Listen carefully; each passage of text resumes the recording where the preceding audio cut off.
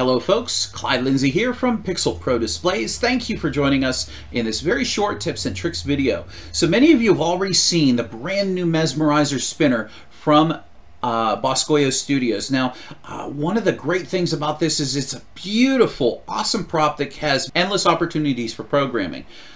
It only has 1,117 pixels, so your fingers aren't going to hurt after this one. But I guarantee that this is going to be an exciting addition into your brand new display this year. So what I want to do is I want to show you how we're going to wire this this bad boy up and cue an intro, and we're going to get started.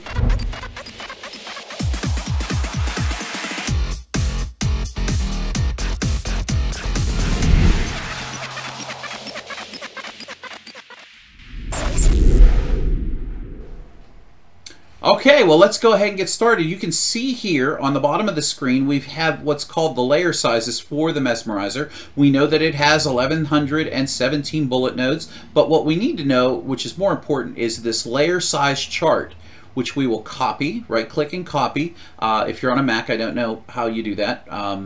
But basically, these are the layer sizes. We're going to go into xLights and we'll go into the modeling process now. We will come up here onto the Layout tab. We'll hover over top of this Create New Circles. We'll click it one time and click and drag it out on the main screen here.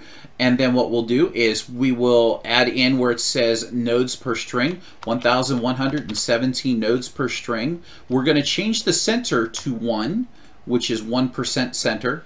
And now we're going to add in our layer sizes. Now, you can't right click and paste, so we'll hit the Control and V keys. If you have a Mac, I don't know if the Command and V paste, you may try it, I don't know.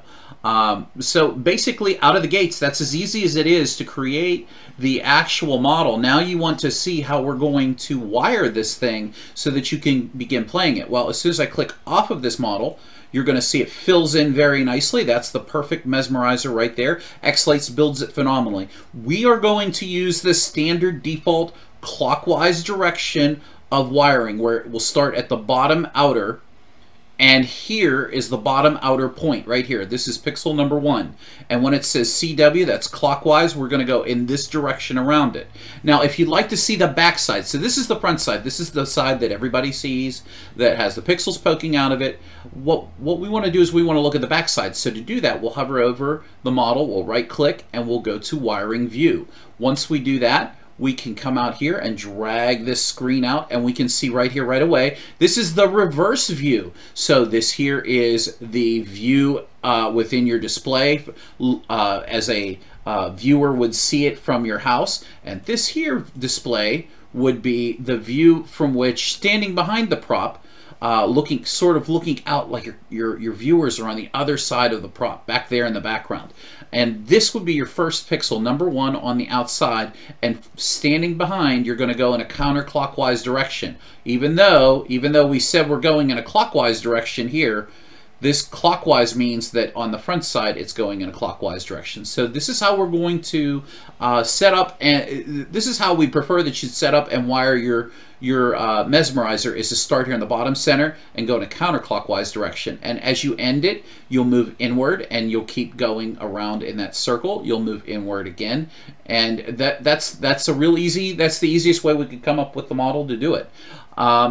Rest assured that James and I are going to be working very closely together to create some really, really wonderful, I mean, even if we condense this down to a 4-foot size prop, look, I mean, that thing is just going to be very glorious in your display. So if you can imagine, these are his standard 46-inch mega spinners. You can imagine that the Mesmerizer is going to have a significant number more submodels and cool things that we're going to work with James on, and really punch up some cool programming and effects coming in the near future. So just want to get you started with this, folks.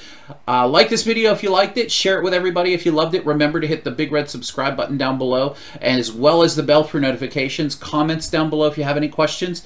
And also, if you appreciate the content that we put out here at Pixel Pro Displays, by all means, consider joining 1 month of the PPD Sequence Club, where you'll get one awesome sequence. You'll also get access to awesome discounts from vendors such as Boscoyo Studios, Wired Watts, and a number of other affiliate members here at the PPD Affiliate Group. Discounts every month on different things that you're already going to buy, including pixels. There's lots of pixels in there too. So we'll leave it right there, folks. Thank you for joining us, and we will see you in the next video.